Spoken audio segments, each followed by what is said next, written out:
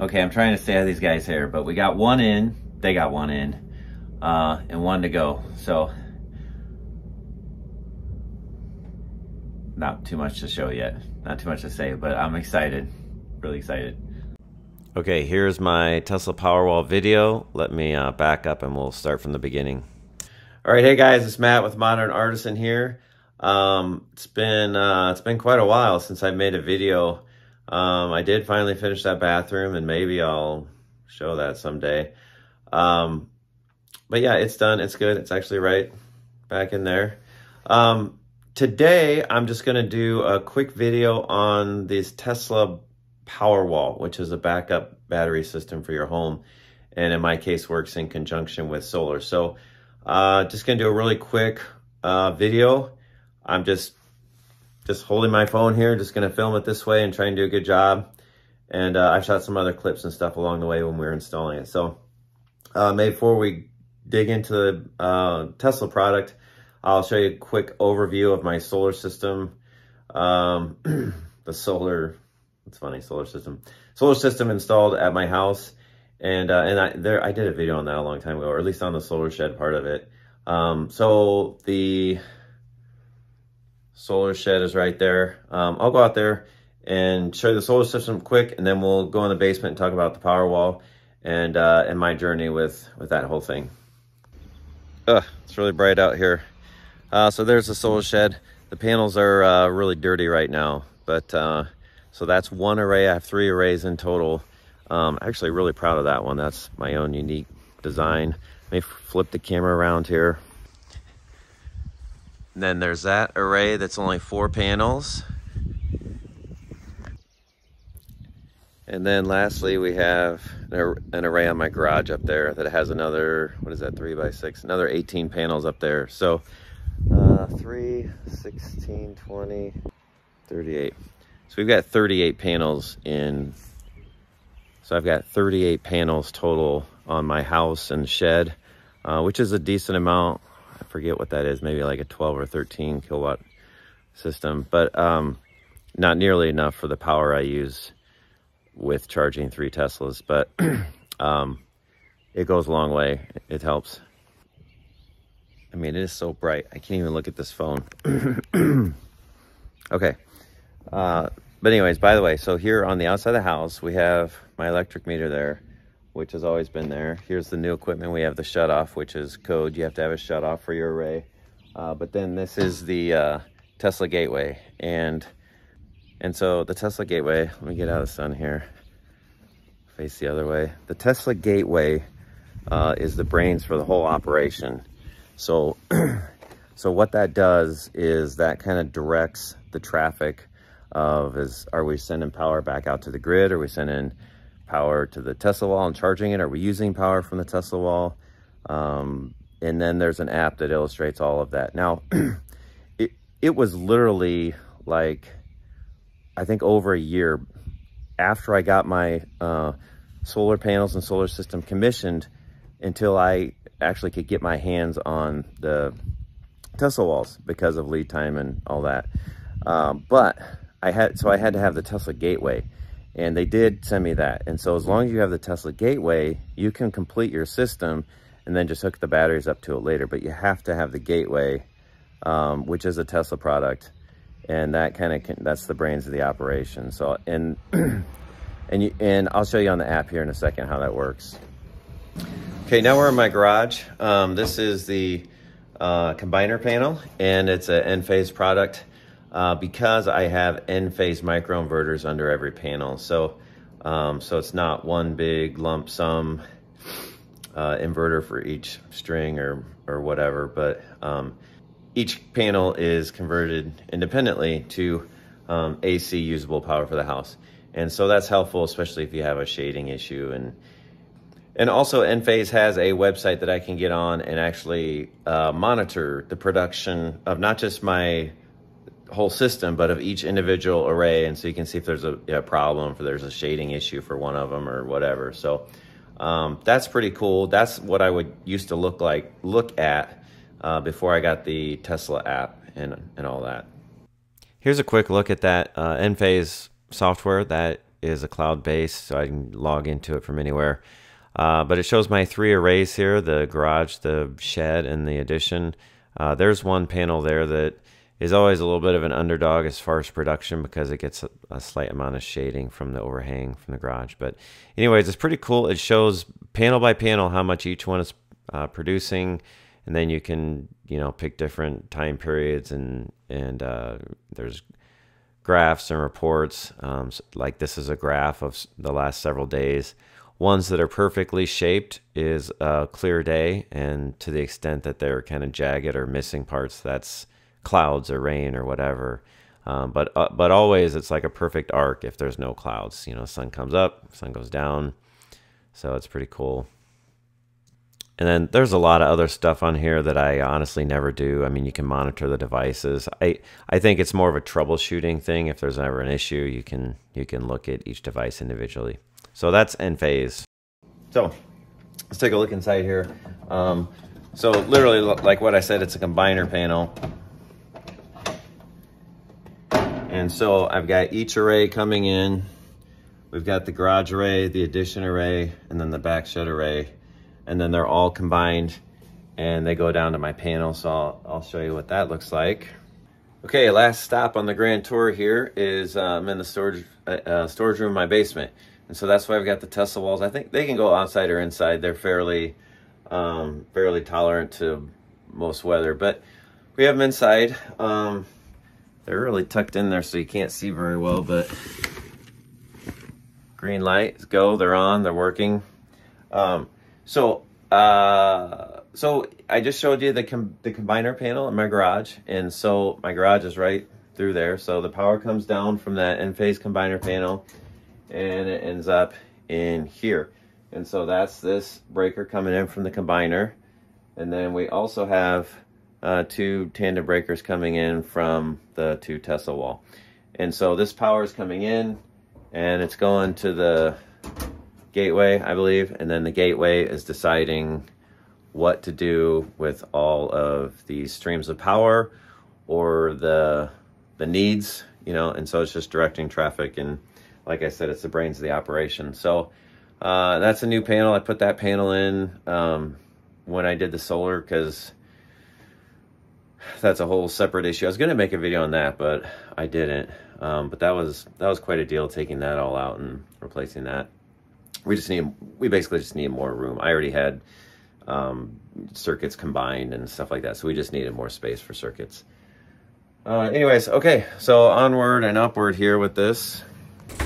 All right, so now we're back full circle where the video began. Let me take you through some of the highlights of installing this and kind of some of the stuff I went through.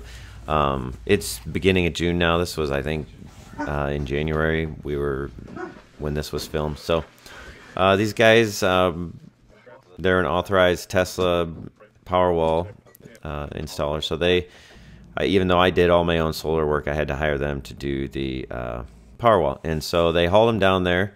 And these guys, great guys, they worked all day long installing and hooking these 2 things up. And then at the end of the day, when we were trying to get it set up, they just could not get internet access to these things. It would not work. And turned out that my Wi-Fi was too new, broadcasting in too new of a band. And so they left, and then I ran a hard line later to set it up myself.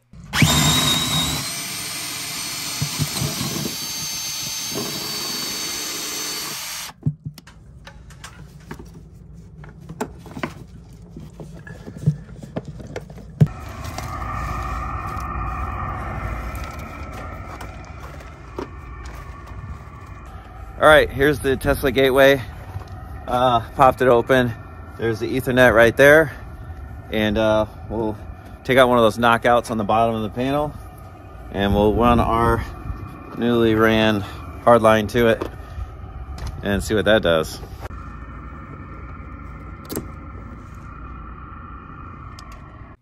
So after the gateway had internet access from that hardline, was able to get it set up. I had some login issues at first, but then the installers helped me with their own login information. But then that so then I could get on with the app. So this is the Tesla app, same one for the cars, and you just swipe over to the Powerwall.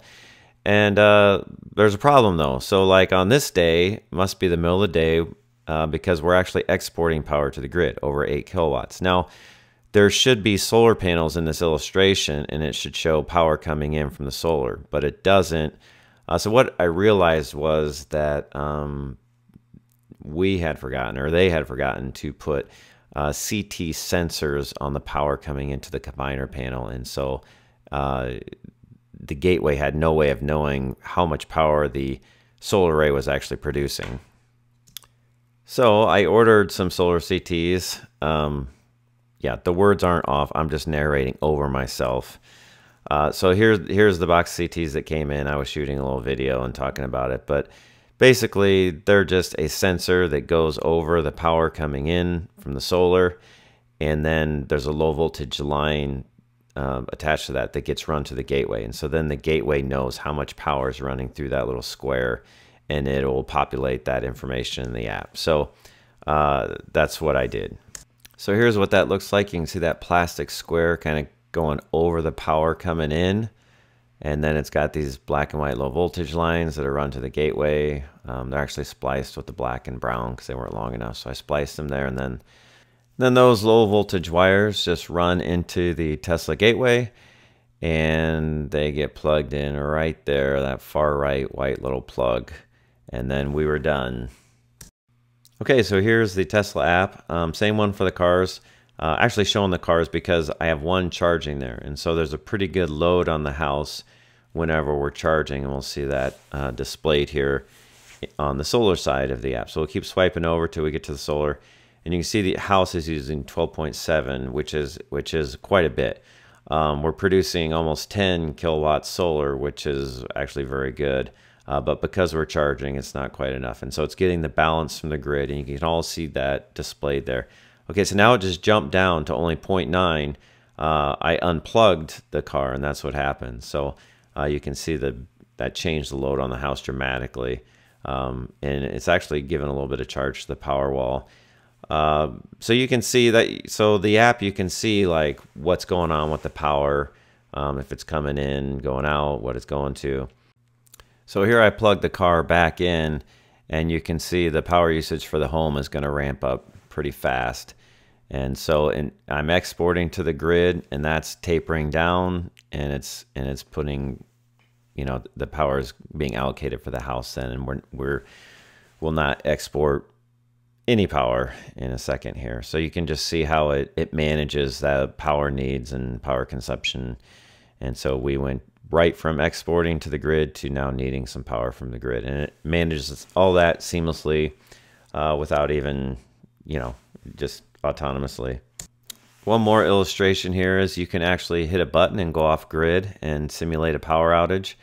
And so it's seamless. Like the lights don't even flicker or anything. It just switches over to using the Powerwall. And, you know, our power usage isn't that high, so it just says more than 24 hours. If we were using a ton of power, or we were, or it had been a long time, it would tell you how much time is left at your current consumption rates, so you could manage that and be more conservative if you thought the outage was going to last a while. So it's pretty neat how you can look at that and simulate a power outage. Okay, I think I got the video edited back there. I'm just going to film my closing arguments, my closing thoughts here on the Powerwall. So, all right, so a couple things. You may or may not know that Tesla Powerwall, or there's other battery backups out there. Typically, if you install that in conjunction with a solar installation, then whatever incentives that you get, federal and state, would apply to the cost of the battery backup system also. And so that's why I did it at the same time as solar, so I could take advantage of those credits. If you install it later, my understanding is you cannot take advantage of those credits. So let's see, what else? Also, I live in the middle of Iowa, so power's pretty cheap.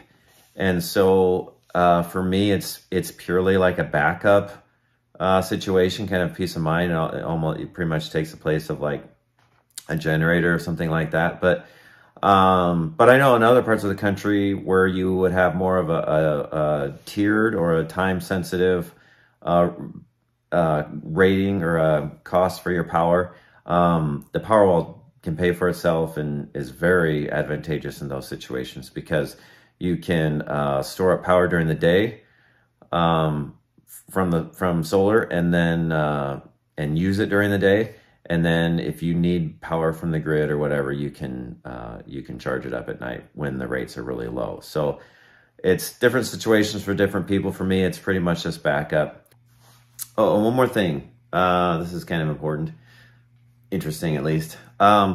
So when you install solar on your house, you might think that like if the power goes out, that like you can at least still use the solar power, but you can't unless it's a really weird installation, because most inverters are set to cut out, or there's some mechanism that cuts out if the power goes out. And the reason for that is safety for the utility guys working on the lines. They don't want people with solar back feeding the lines. But installing the battery backup, Tesla or probably other ones too, allows you to island and to run independent of the grid. So that's a big reason also to have battery backup, is because you can't run solar independent of the grid typically without a battery backup. So and depending on your so like at my house, my daily needs would be, they're larger than what I produce with solar. But I could be conservative. And so like say if the power goes out for hours or even a day, no problem. The Powerwall's got that covered.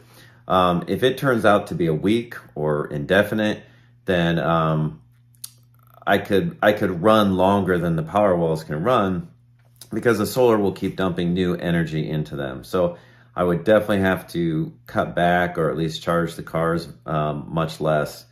But we could more or less run indefinitely between the battery backup and the solar. So that's just, I think that's an important point that a lot of people don't know, is that you can't usually run solar off grid without battery backup. Hopefully it won't be that long before I do another video. Hope to see you before it gets too long. So catch you later, guys.